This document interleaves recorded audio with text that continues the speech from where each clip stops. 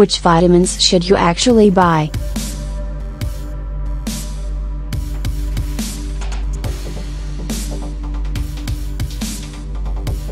But what is the best science on how helpful these products really are?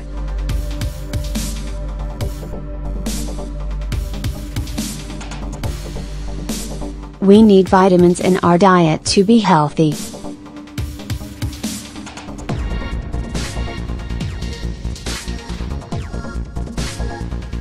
If you're severely deficient in vitamin C, you can get scurvy.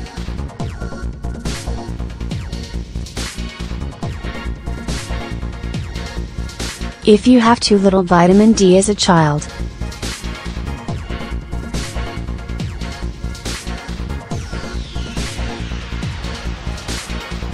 you can get bad legs, a condition called rickets.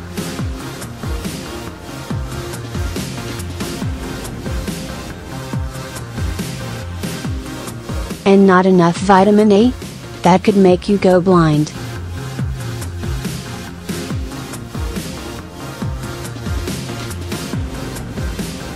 In the 1920s and 30s, when scientists started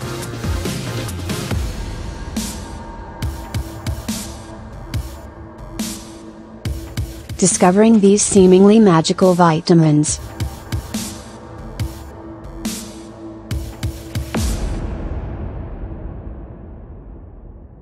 people were so excited about them that they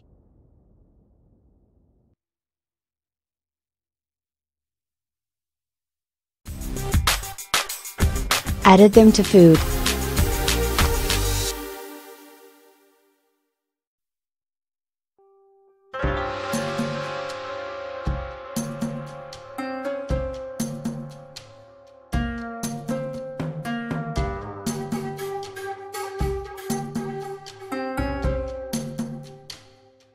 Fortifying milk with vitamin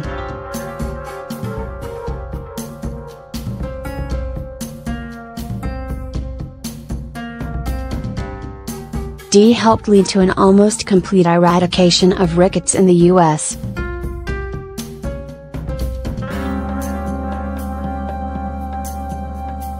Soon, companies started turning vitamins into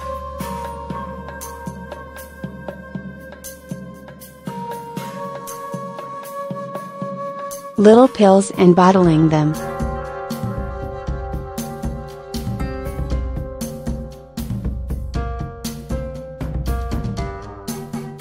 And they were an immediate hit.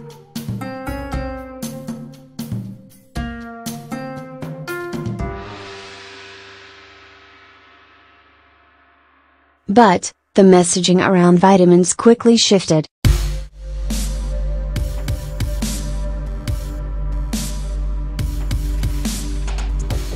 Vitamins were no longer just protecting you from scurvy or rickets,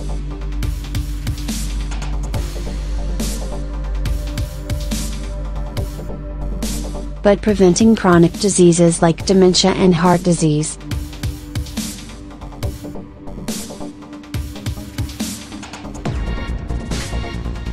And helping you live your best life.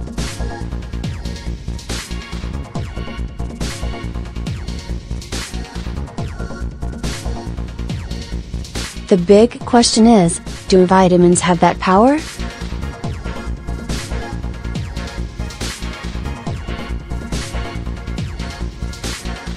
To find out, scientists track large groups of people to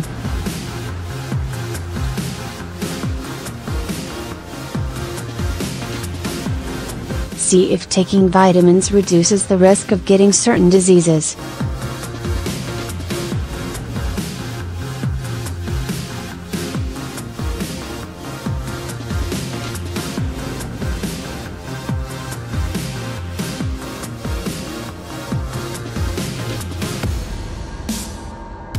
Researchers find no evidence that they prevent heart disease,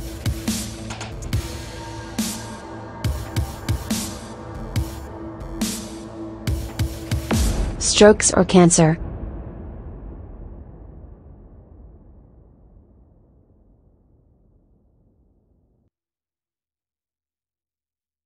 Vitamin B also does not appear to improve cognitive function.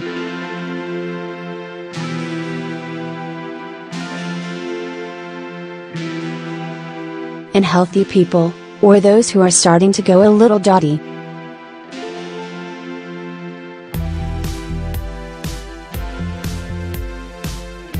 As for helping people with depression, it wasn't particularly useful for that either.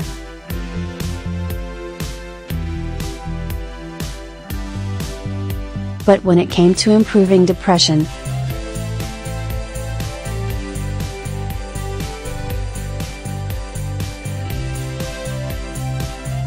or dementia, the researchers say more work is needed.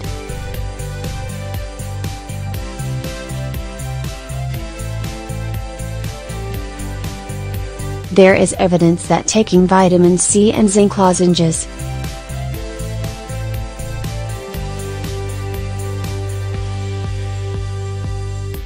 could help you get over your cold a bit faster.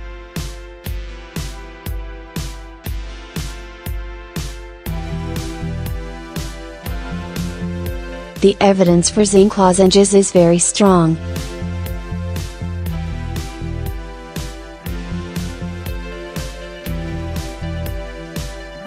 Says Harry Hemula at the University of Helsinki in Finland.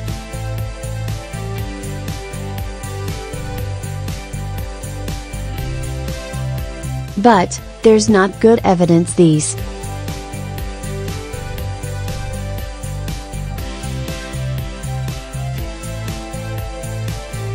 supplements will keep you from getting sick in the first place.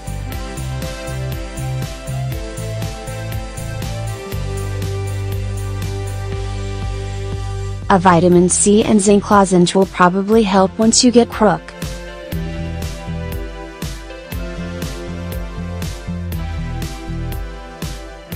But don't waste your money popping pills in the hope they'll prevent a cold in the first place. Source supplied.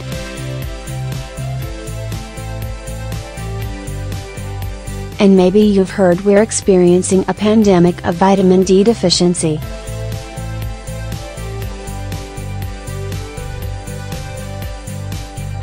Even the US rapper, Ludacris, is worried about it.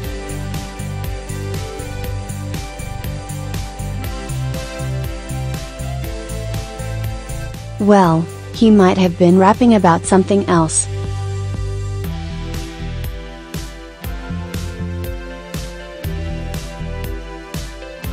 But, the story with vitamin D is complicated.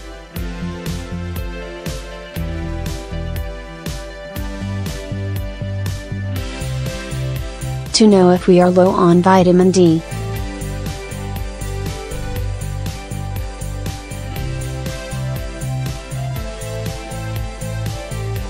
scientists would have to agree on one thing.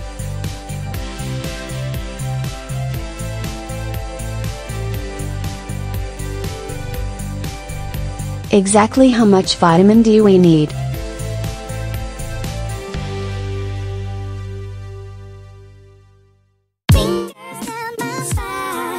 And perhaps surprisingly,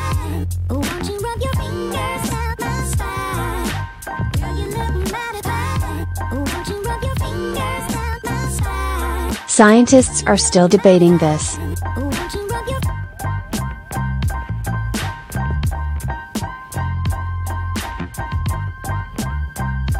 There is a lot of animated discussion right now.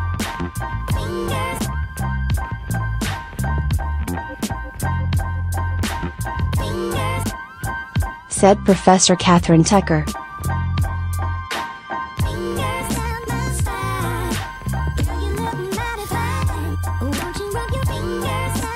A nutritional epidemiologist at the University of Massachusetts in Lowell.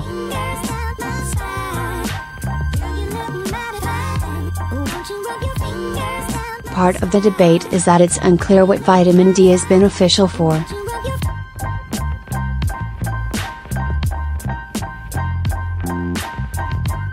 A team brought together by the Institute of Medicine,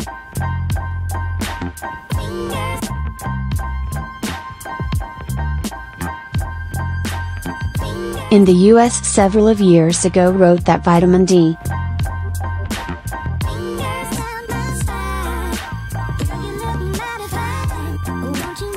was important for bone health.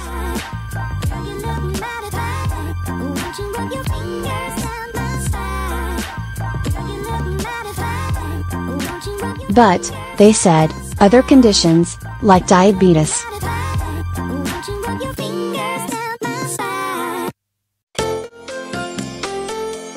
depression or cancer, could not be.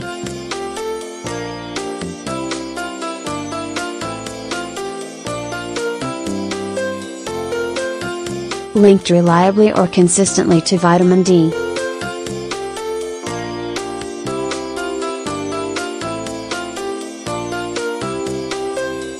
Yet, other scientists disagree.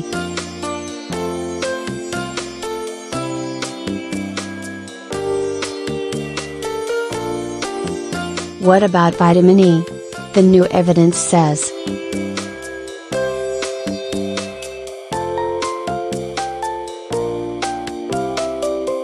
No, don't take it, Professor Tucker said.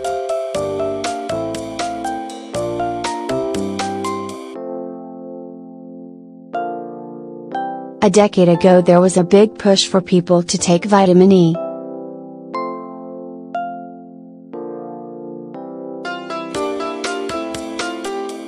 But then scientists realized it actually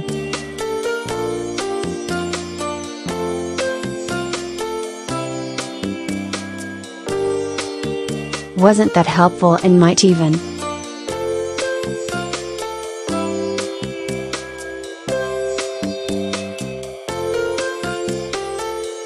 increase your risk of some kinds of cancers.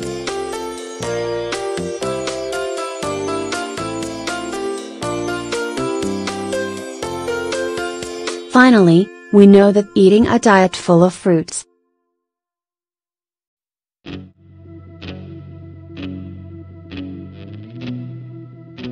and veggies packed with different nutrients can help.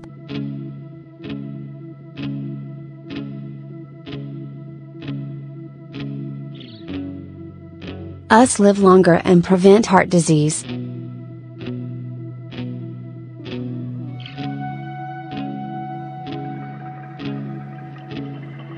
But what happens when you extract those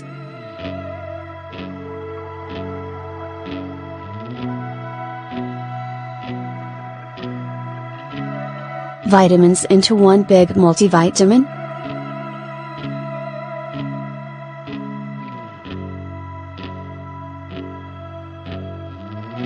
You'll probably get the vitamins you need eating a wider variety of healthy foods, as there's not much evidence to suggest a multivitamin will help.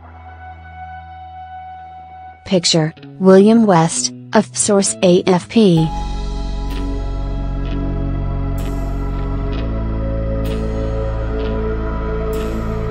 One large study recruited 14,000 older men, and gave half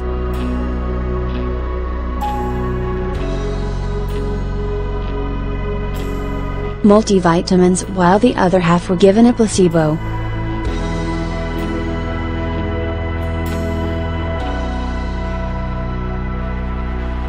The men were tracked for more than a decade.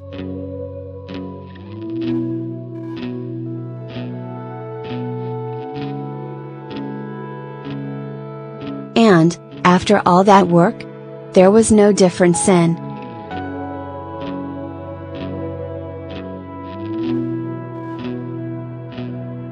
rates of heart attacks and heart disease between the two groups.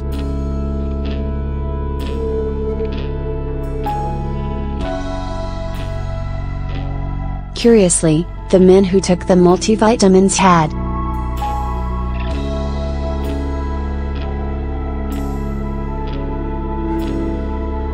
a slightly reduced risk of cancer.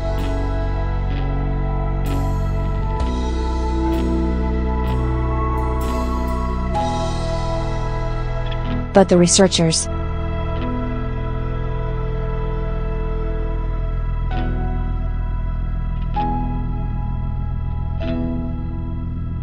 said we shouldn't get too excited.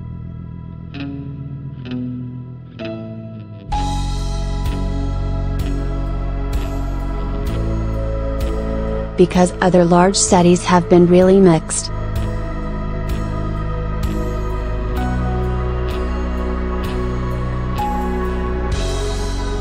But Professor Tucker wasn't ready to throw out the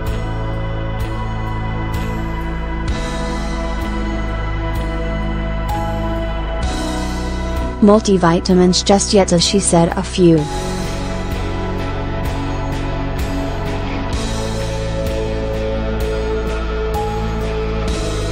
large studies into multivitamins have been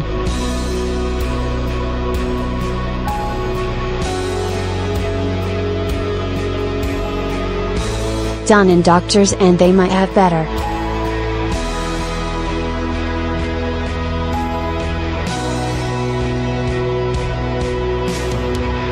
diets than your average Joe.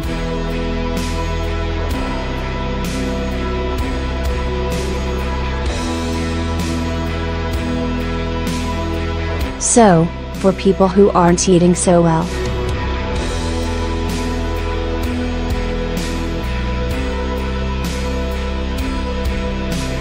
it doesn't hurt to take a multivitamin for insurance, she said.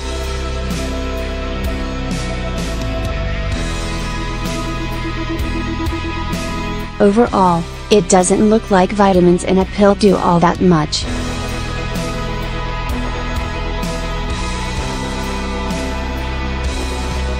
But studying the benefit of taking vitamins in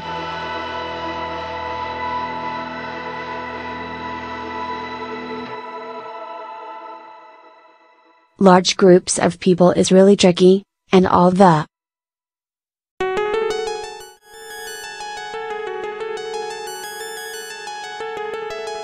research we have can't really tell us whether you